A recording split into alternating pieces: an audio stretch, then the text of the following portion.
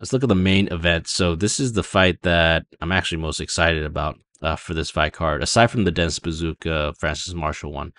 This one is Jared Cannonier versus Caio Borralho.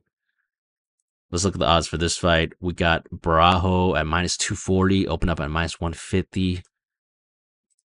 Man, okay, I was trying to make cases for the Cannon Man because I actually like him as a dog a lot. I mean, this guy is very much a dog.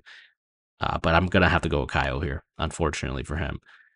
Cannonier, this guy almost had like he had an early stoppage, right? But he was on his way to losing either a decision or getting finished in that fight against Imavov.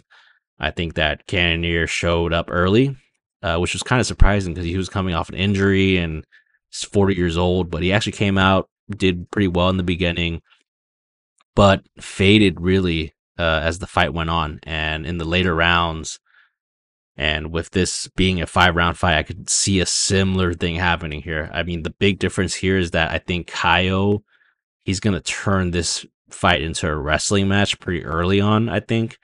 And he's going to sap away a lot of Cannonier's power that he has and just make Cannonier less dangerous as the fight goes on.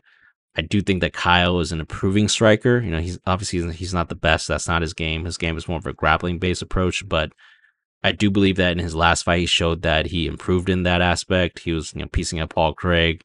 I mean, obviously, Paul Craig's not the same as Jared Cannonier, but at least Caio showed me that he at least has some good straight shots, good 1-2.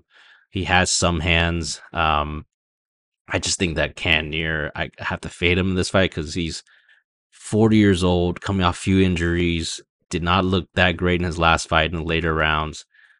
I think that also another key thing is Cannonier. He actually had some good control time against Imavov early in the fight. Ended up having 6 minutes of control time. I believe that sapped away some of his energy doing some of those grappling changes, doing the clinch work. And I think that Caio and the Fighting Nerds Gym, I mean, these guys have been undefeated. I don't think we can fade them until they actually lose. But I think Caio saw that as far as the grappling. And I think that he knows that if he initiates some of that grappling, gets into some of those grappling exchanges, he's going to be able to make Cannonier tired, just like how Cannonier tired himself out in that last fight against Imavov. So I think he's just going to wear down Cannonier with the grappling and then make him an easier target in later rounds, potentially start piecing him up. But for sure, Kyle's going to come in with a good game plan to win this fight. So I'll give Cannonier respect of saying I think he's going to not get finished by Caio. So give me Caio via decision. I would actually play him as a parlay piece of man. I think he shouldn't be minus like 300, honestly, in this matchup. I do think Caio is that good as far as the grappling. And I think he's going to get some takedowns. Cannonier has never had the best takedown defense as well. So that's a huge concern for me in this fight. I'm going to go Caio via decision, and I would ride Caio as a parlay piece.